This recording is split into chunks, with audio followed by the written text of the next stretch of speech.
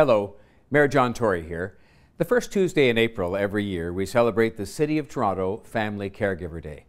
Today is a day where Torontonians are encouraged to recognize the contributions of caregivers in our city and to demonstrate our support and our appreciation for their incredible efforts. Every year, but this year in particular, I encourage you to join me in paying tribute to caregivers for their compassion and for the critical role that they play in the lives of their loved ones. This past year has been challenging for us all, we know that, and I know the support of family caregivers has been crucial to improving the experience and the whole quality of life of many people who live in this city. Today you'll hear from a few of them, a few caregivers themselves, as they talk about their experience and their resilience, particularly through this pandemic year.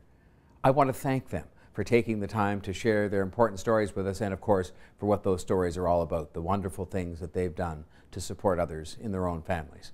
And I'd like to thank all caregivers for their commitment, for their love, for their compassion that they show to our city and to its residents. It's been an important part of what's got us through this pandemic, is Torontonians supporting each other, whether they're related or not. People have stepped forward to support each other and to help each other, and that's been a big part of why we've been able to get through this very, very difficult period. So thank you. Thank you very much.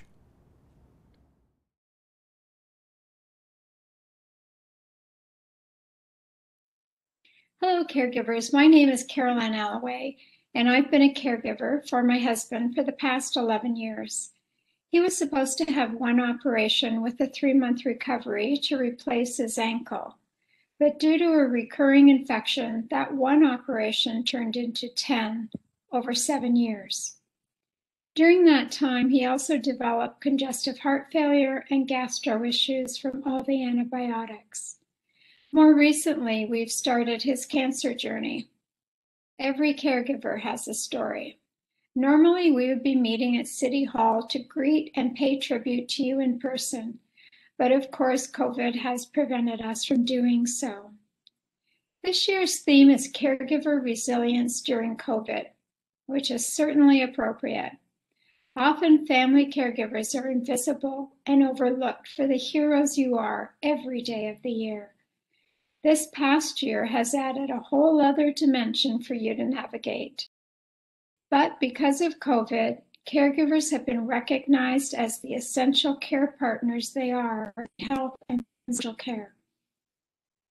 So sit back, relax, and enjoy this tribute to your hard work and ability to get through adversity with grace and determination. Our speakers today will shine a light on caregivers and share their experiences.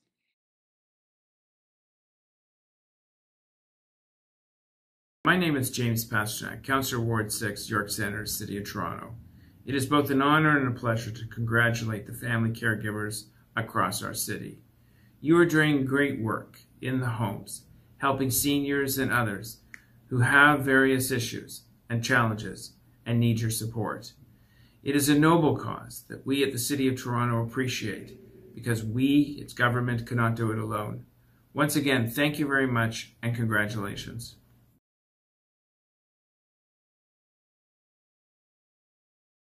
Currently, I'm the primary caregiver for my husband, who has been diagnosed with panic attacks, anxiety attacks, and early stage dementia. He has an ongoing diabetic issue as well, issues with his kidneys not really optimally functioning. COVID-19 has really impacted the way I care for my husband in many ways.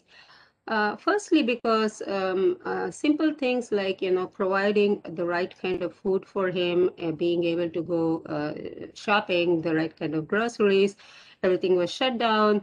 I couldn't take him for his doctor's appointments. It's impacted in a huge way. It's impacted in the way I think about caregiving. It's impacted my day-to-day living, his day-to-day living, even his grooming. Couple of things that kept me going. One was my family. Like I said, my son-in-law and my daughter, they moved pretty close to where I was because of the COVID. And my son-in-law used to take me out every week, me and my husband, on long car rides so that, at least he gets to see the outside world. And my daughter used to tell me she goes grocery shopping and I go to her house for grocery shopping. So she did all the grocery shopping for me. And that is from the family. And of course, WhatsApp groups, my friends from different parts of the world, my family from in India, my mom in India. So family and friends was a huge source of support.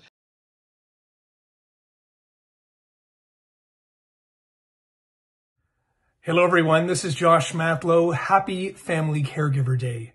Even though we can't physically be together this year, we are still together and you are not alone. I know how difficult it can be even in normal times to provide the support and care for our loved ones. And during this pandemic, it has been really difficult. Sometimes not knowing if we would unintentionally put our loved ones at risk, and in many cases, not being able to hold the person's hand, give them a hug, and be there for them in the way that we would have liked to. It can be lonely, it can be isolating, it can be incredibly challenging. But it's also deeply rewarding because we're providing the love and care to the people in our lives who we care about the most. On behalf of everyone in our community, in our city, I just wanted to thank you for what you do. Remind you that you are not alone. We are in this together.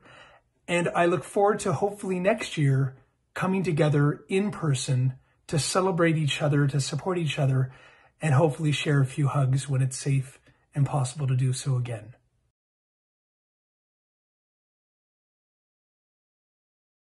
My name is Willow and I'm 10 years old. I care for my brother Hunter. He's 13. And he was diagnosed with ALL leukemia when he was 4. He finished his treatment, and as one of the side effects, he has chronic pain. COVID-19 has impacted the ways I care for Hunter, just because school is closed, and that's my only break from caring for my brother. And especially in COVID when we're always together. And sometimes because we're together all the time, it's really, really stressful.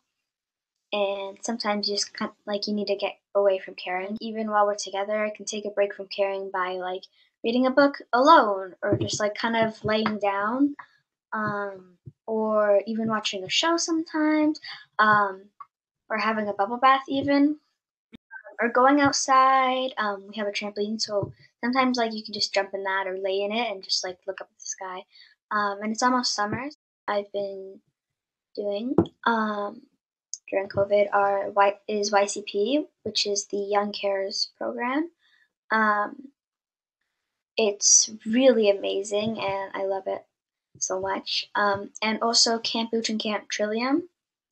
Really awesome. And they've been doing some online programming too.